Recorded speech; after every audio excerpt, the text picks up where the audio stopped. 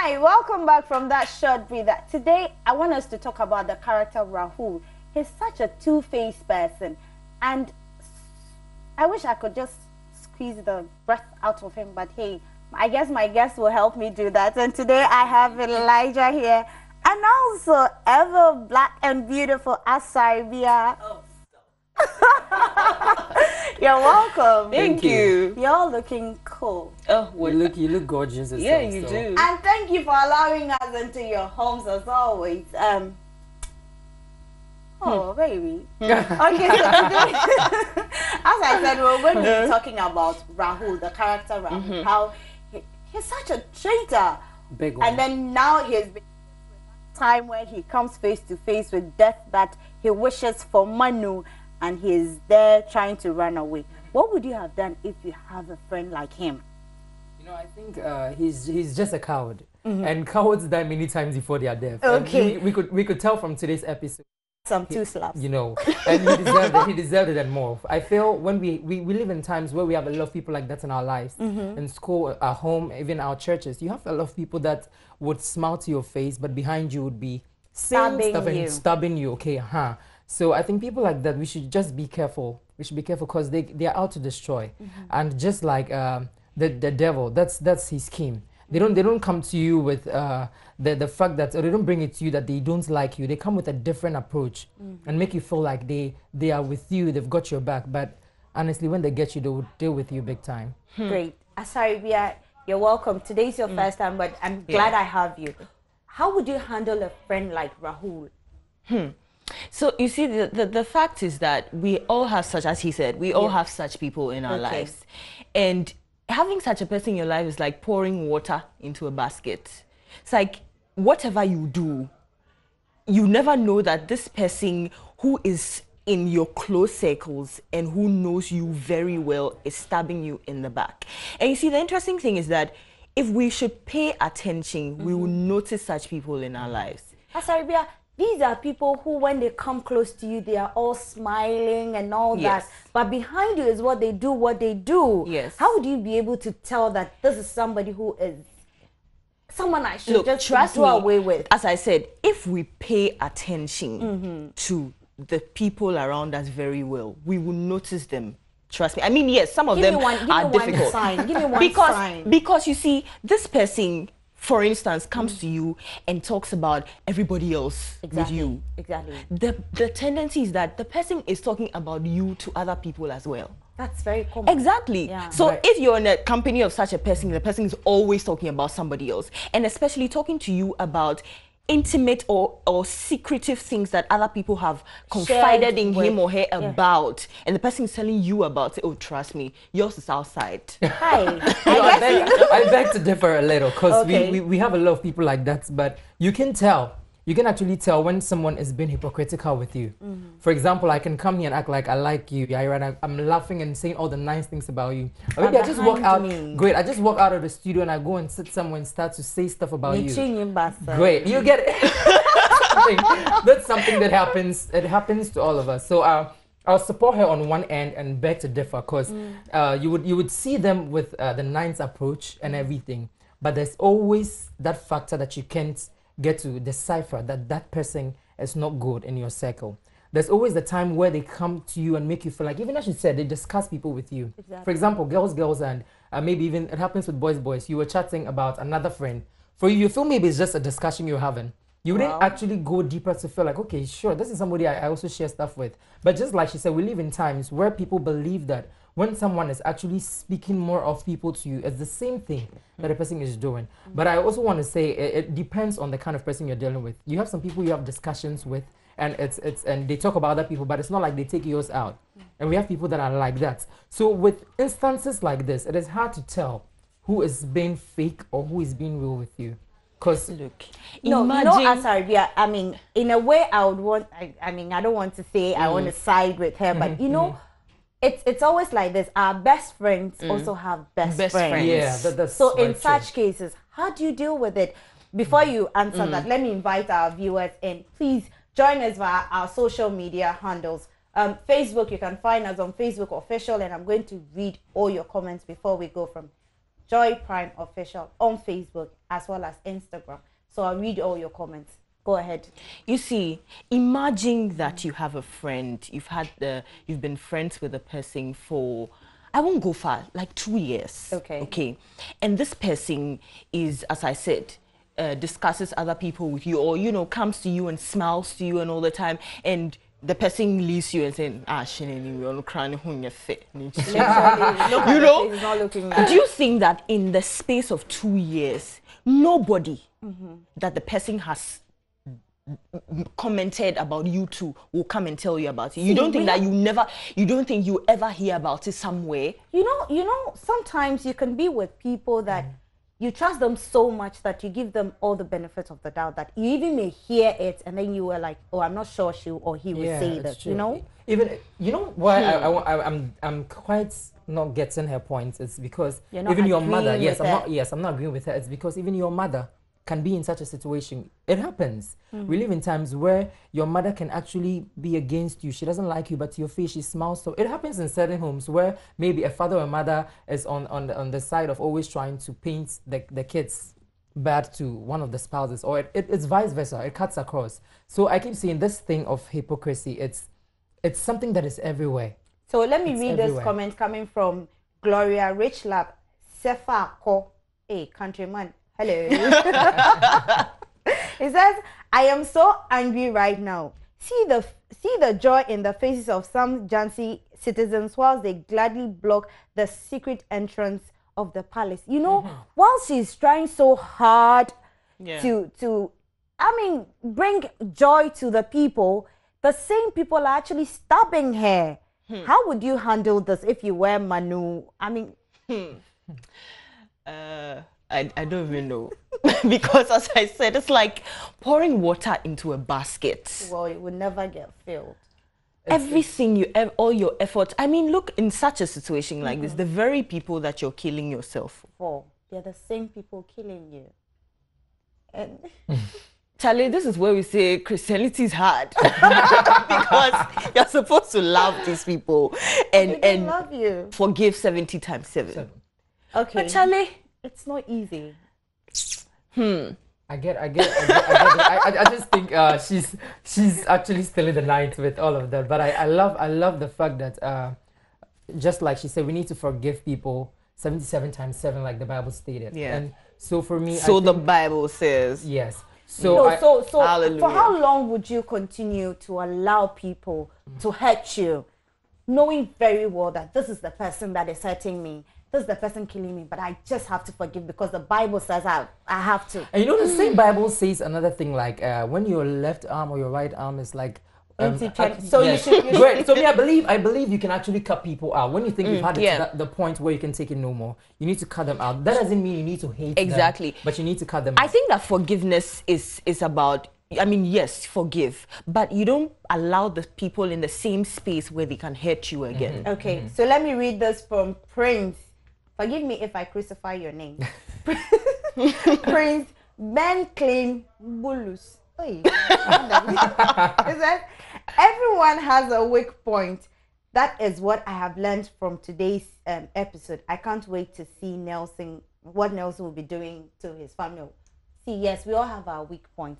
But does that mean that you should always munch on my weak point to fight me instead of helping me as a friend? That's what the enemy does. If you have a friend that is not actually your friend, but it's in your circle, like she stated, they always want to dwell on your weak points to get you. For example, I'm friends with Daniela and I might be a thief and she knows. Like I had stolen something some years back. And maybe she has that against me. So in the course of any argument where she feels like she can actually nail me, and she goes like, have you forgotten you stole something? Like, you get it. You know what, Kyle? The person reminds you of things you have done in the past, and its effects and all of that, and it just brings you to a point where you just have to put yourself in a shell. Okay. So I feel we need to. So I'll read this, and then you will get this. Says from Elvis. Elvis says that I think I like the fact that Manu has refused to die.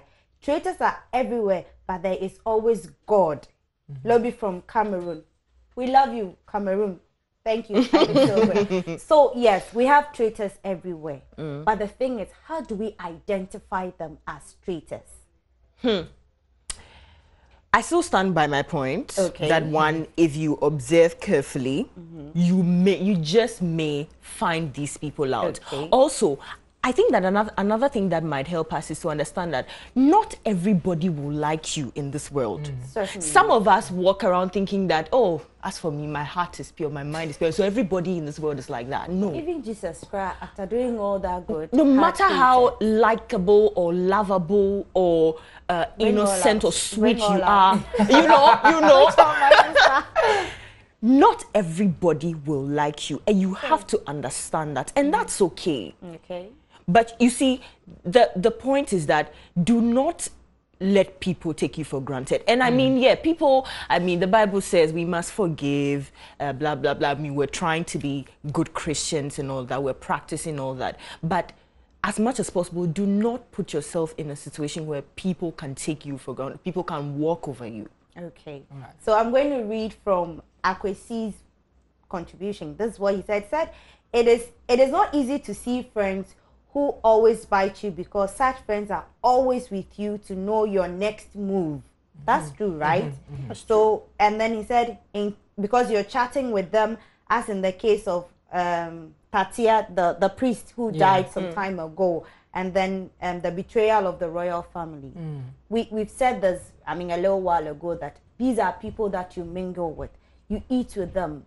You share your secret issues. I mean, things that you're so comfortable around them. So once you identify this person, how do you treat them? That's what I just said. You just need to give them the space they need. No. How? This is somebody that no matter what you do, the person is in your is space. like a lich. So how do you handle them? He's been the best friend of, I mean, don't forget that they also have their good side. Yes, yes. How do you handle them? Do you have to just call the person, sit the person down and tell him, look, you did this, I didn't like? Or just, as you said, cut them off? Well, telling him the very first time you did this and I didn't like it would not mean a thing to him, because he's there to destroy, or she's there to destroy. So I believe when you find out you have a person, when I talk about cutting the person out, it doesn't mean you see the person and like asking you want to go and get into a fight. Cutting the person out is you see the person somewhere, you say hello and you move on. You don't have to build that rapport you used to have, where you sit down when you have a discussion and you tell them everything about yourself, your family and all of that. It doesn't really add up when you are trying to get yourself out of such a situation. If you keep keeping, as you said, keeping them in your circle, that is where they get more time and they get more schemes to actually hurt you. But if I cut you out and I take my time to see you somewhere and I go like, hello, like I have a problem with you or you, and I see you and I go like, hello, and you say hello right back and we move on. It doesn't spoil anything. I think he's talking for guys. Let's talk for girls. As for us, aka. We'll try. We'll not talk. Guys, I mean, guys do aka is deadly. It's deadly, you know. Are you sure? Yes. Guys easily move on. But yeah. we find it very, how, as a lady, a woman as you are, how would you be able to move on from a friend who has stabbed you so hard? You don't want to like have that quiet moment all the time, but talk. How do you move? Cut them off. Totally. Like, no, like women. Oh no, I mean that is after telling them your peace of mind. Yes, that is after telling them that, you know, after all that we've been through, you know, you know me through and through. I have told you some of the deepest things I've never told anyone. You've been my friend, blah blah blah, and you had the guts to stab me in the back. And for this reason, I cannot, you know, be friends with you anymore, because as he said, this person, you are giving this person more space or more leverage on you, because each day they are learning more and more about you. So cut them off. Okay, cut them off. But we see Manu giving these Britishers space all the time. I mean, not space as in avoiding them, forgiving them all the time. Because I think forgiving them is quite different from cutting the person off. Okay. Manu has gotten a lot of chance or time to actually finish these people off and have her Jhansi and move on. Sorry, but she tries as much as possible to be on that end of always forgiving.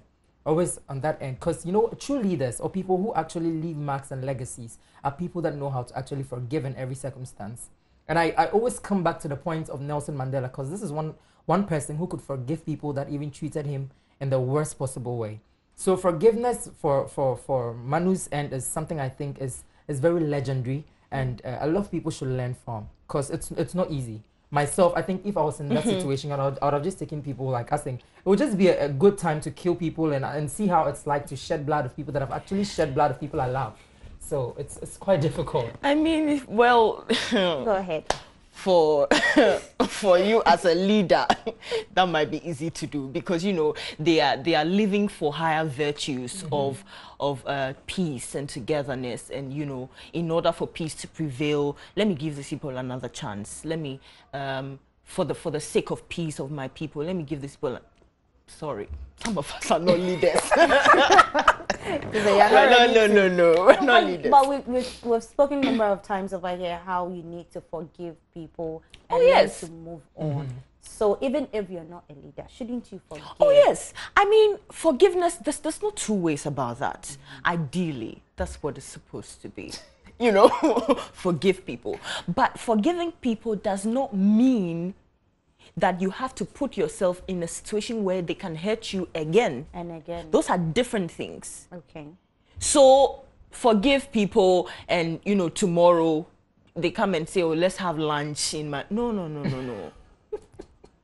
Forgive you, but you go your way, go my way. We see you, we see each other. Oh, hi. We're not having lunch or breakfast. We're not sitting down and drinking tea together. No. Do you get what I mean? I do. Like, there's forgiveness, and then there's not putting yourself in a situation where that person can hurt you again.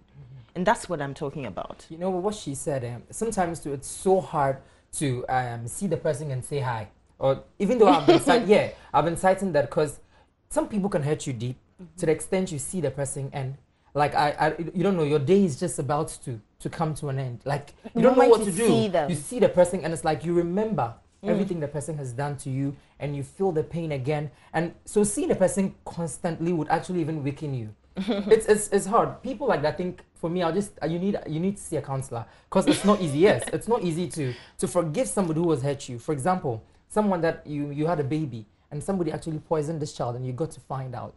How would you? Great. And this is a friend of yours. It's hard to forgive.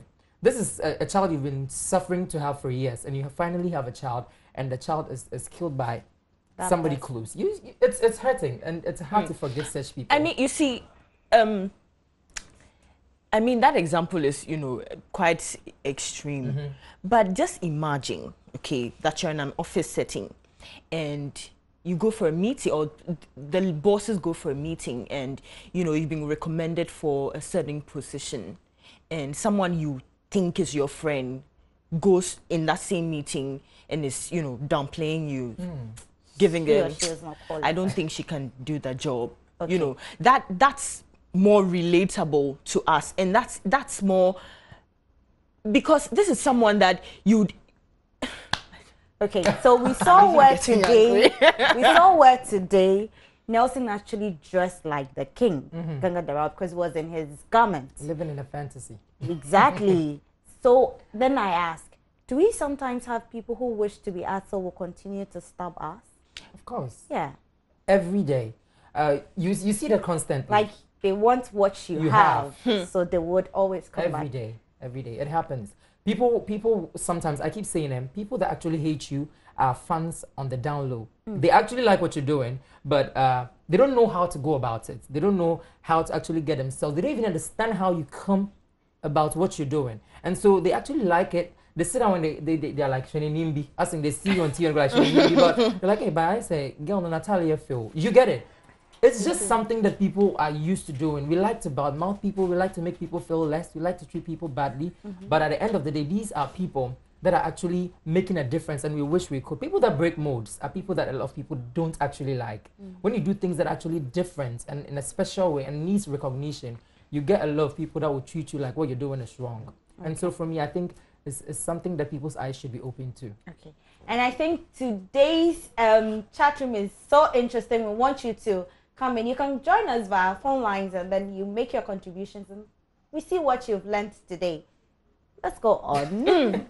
So you see, apart from people, you know, as you said, being below you, wanting to be like you, I think that there are also people above you who look at you and say, the way this person is fast rising, if I give that person, the chance, he or she is going to overtake me soon. But you see, that's the sort of mentality that brings people down. Oh. Imagine that you notice someone is doing very well and you give the person a hand and pull the person up with you. One day you can stand somewhere and say that, I made this person, or I contributed to this person. Isn't that more fulfilling? People that are ready to mentor? Yes. Do we still have? We do. We have a lot. But that's like 3 out of 10. Whoa. And you know, the problem too comes down to the people that are actually going to be mentored, as in the mentees. We sort Before of are you go ungrateful. on, we have Joy from Nigeria. Hi, Joy.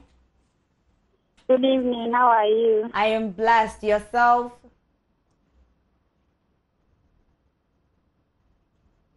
Joy, go ahead. Yes. Go ahead with your contribution. Yeah, I'm glad I got. Oh, Joy, we lost you. Hi, Lilian from Kumasi. Hi, Ayura. Hi, good evening. Good evening. Go ahead with your contribution. In fact, I love the discussion that your panelists are, the way the discussion is going on. In fact, I like it. Thank you. What I've learned today, in fact, God has a way of making people whom he wants them to be. Imagine how this lady and then the soldiers, I mean Manu and the soldiers were being trapped into that, should I say cave or whatever. The tunnel. Yes, that is, it is. But because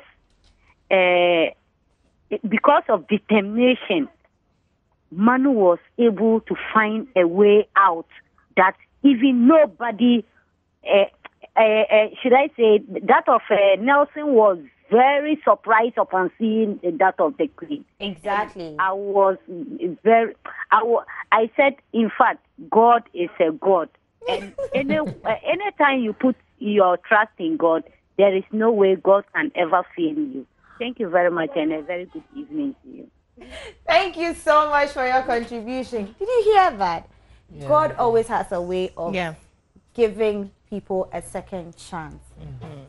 Hi, Alima. Good evening, and you're welcome. Thank you. Alima, go ahead. I can hear you. Okay.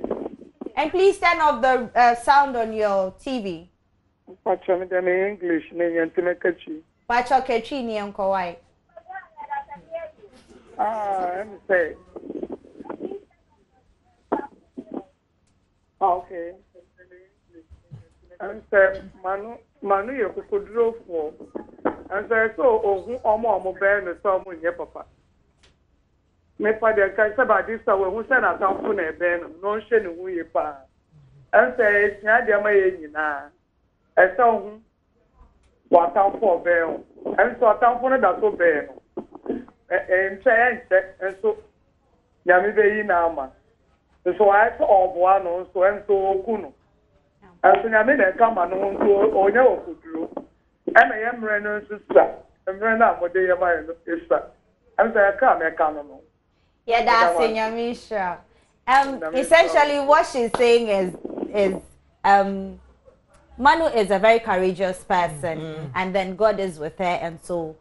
But then we should be very careful, because those who are very close to us are actually those that are hurting us the more. My point. Exactly. And that was a very, should I say, a strong submission. Insightful. And then very because educated. you see, and back to the story.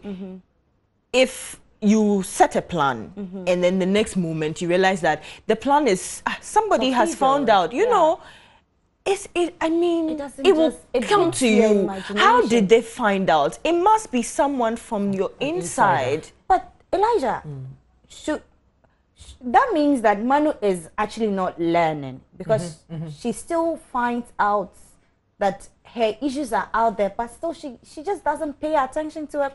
You know, I feel she's Before you go on, Ethel is on the line. Ethel, good evening. Good evening. You're welcome. Thank you. You're actually looking great. Thank you. And you also sound so great. Oh, thank you. You know what? Go ahead. I think Manu has a lot to learn. Because I don't think you have to keep repeating. You've been forgiven and you get the same result. So change. You understand? If you are tackling a problem with one particular solution and it's not working out, you must know there is something you're doing wrong. The Bible did talk about forgiveness. But if it is always about forgiveness, my sister, God will not lead the Israelites to war. He would have asked them to forgive. Okay. I don't know if I make sense. You do. But it's just a movie, but I think I'm getting mad at my I know, right? Oh Don't worry. We also sometimes get so mad at her, but hey, we're learning our lessons. You've even lost your husband out of the same forgiveness thing. You know, he's given Nelson too many chances. And this applies to our everyday life. You understand? You forgive somebody. Don't give the person room to be able to affect your life, whether positive or negative. If you forgive somebody and that person thinks, I'm now repented and all, go and touch the else, like, not mine. You understand? You draw the barriers clear. The person's you don't allow people to define your life for you by allowing them to have a say. You understand? I don't know if I make sense, but you do. I don't have to think twice. Well, thank you so much. Hi, Julius. Good evening. Evening. You're welcome to the show. Thank you very much for allowing me in today. Oh, you're welcome. By your submission. This movie, I want to say, is full of a lot of lessons. So people are talking of forgiveness and so on, but as for me personally, it has reminded me of how the white men came to Africa, took advantage of us, and then they took all our resources away. And then till today, that thing is still going on. We still have some gold in the mines. Go ahead, Julius. Yeah, and then also, today we are all complaining about government, that they are not doing well, so blah, blah, blah. But if you see what's going on, the lady is trying to do all possible means so that her people will be free from the white people. But there are people among from her own people who are giving her problem again. So maybe you might be complaining that, today MPP is not doing well. But the fact of the matter may be that the president himself is doing well, but there are people in his government that are preventing him from doing the right thing. Okay. So that's the lesson that I've learned so far in a movie. Thank you, Julius. Thank you. You. Yeah, I was on. Yes. So go ahead. Yeah. So what were we talking about? We're talking about everything. So that I was like, when you're in a situation where you have to always, I like what the caller said, was like change. Change. You get it. When you think it's going to be something that is consistent, is going to hurt you, you should just withdraw from the forgiven aspect and try as much as possible to, I don't want to say hate, but let that spacing be there. You know, it all boils down to the point where it's all about you, not to be selfish, but you can always put people's happiness before yours all the time, even though you have to make sure people are happy around you and all of that. But it all boils down to you at the end of the day. How do you feel? How do you feel about yourself? Your emotions can't be fixed by another person. You need to fix that yourself. So Manu, I think she thinks so much for people, and she even loses herself in that. Hasn't she by now? She has. She has. I'm so sad about the fact that, like we were saying, you know, you have an insider, someone who takes information out. She's so smart to be able to deal with situations and let go at the end. But I don't know why it's taking her so long to be able to tell. Who is that? Should we always have a limit of trusting? How far we can trust? Or should we just allow it? Well, Uncle White said something once. He said that there has to be that one friend that you can always go to and talk to. Is important, is necessary. But of course, you have to know who you talk to. It's very important as well. Trusting who you should trust. There should always be a limit to who you can trust. do we have that one person today, as you said, to trust? Yes, we do. We do. Do you have a friend that you can trust? Yes. That's one person. You see, and as I come back to my point, if we notice, if we pay attention, we will know who we can trust and who we cannot trust. To be honest. I feel some of us are gifted at telling who is two-faced and who is not. Because when someone walks into your space, you should be able to tell from the actions, like she's saying, and how the person moves about around you. Like she stated earlier on, discussing other people around you and all of that. I feel like when I see someone who is not being real with me, or someone that is not there to actually help me grow as a person, it comes to me naturally. I feel it, and I take time to get to know that. Smiling? I'm trying to bring it to relationship where a guy walks up to you and tells you, "Oh, you are the lily of the valley. I love you. You're my Helen of Troy." You see, and then you fall for the guy only to find out the guy is a two-faced, but you're so deeply in love, but you can't go. How do you deal with such a situation? As for that, is a whole topic. Because I keep asking, do we have that one person we have to trust, paying attention and all? Oh, but I mean, that's if we're talking about friendship, that's relatively different from a love relationship. Okay. That's more difficult. Okay, because so then once you're in love, it blinds all your senses. Once you're in love with someone, it blinds all your senses. And it's more difficult to notice such a person. But I don't know, Charlie. How can we tell that a guy standing before me now, I mean, we the ladies, is actually lying to me that he loves me? You can't tell. You can tell. Because I keep saying, it's all boils down to you. Okay. You should be able to tell when someone is playing with your feelings and emotions. You shouldn't let people take you for granted. So if someone walks up to you and he's telling you all of the sweetest things and you don't do your background check and you feel like, okay, you found yourself some Prince of England and so you want to move on, it's definitely going to be like that. All right. Thank you so much, guys, for coming. It's been a pleasure. I love you guys. Thank you. And thank you too for coming. And I've learned a lot, but one thing that runs true is that you should always pay attention. And then when you are doing the same thing all over and over again, you expect nothing but the same result. So if something is not working out well, change the tactics, right? Thank you to our sponsors, FC Beauty Products, Indomie Instant Noodles, Today Ladies Wash, CB Men and Women Capsules, Peg Biscuit, Cold White, Clinic Hair Relaxer, Anti-Marriage Gripe Water, Heaven's Mosquito Coil, Calipo, Gino Tomato Paste, Onga, Royal King Crackers, Cerelac, V-Firm, Ernest Ointment, Veraldo, Royal Feast Perfume Rice, and Zedek Cough Mist Syrup. And thank you at home for joining us. And thanks to Edludad Salon for my beautiful hair. See you same time tomorrow. Good night.